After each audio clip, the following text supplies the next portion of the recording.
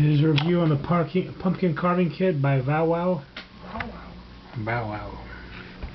You get a scooper, a scraper, a saw, and a nice pointy, damn, what do you call these It's like things? a marker. You can ice pick, I guess, like a pick.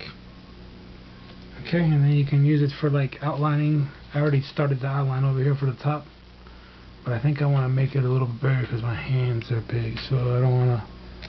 So just go like that. Let's go all the way around. Pretty much following the same line I had drawn before.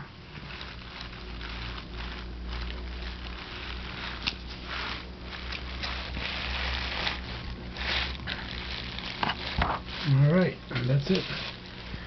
So we got a little bit of an outline out here, so I have an idea where to cut.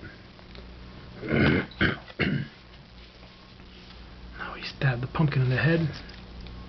And you can also use this to do like a little connected dots, puncture lines across too.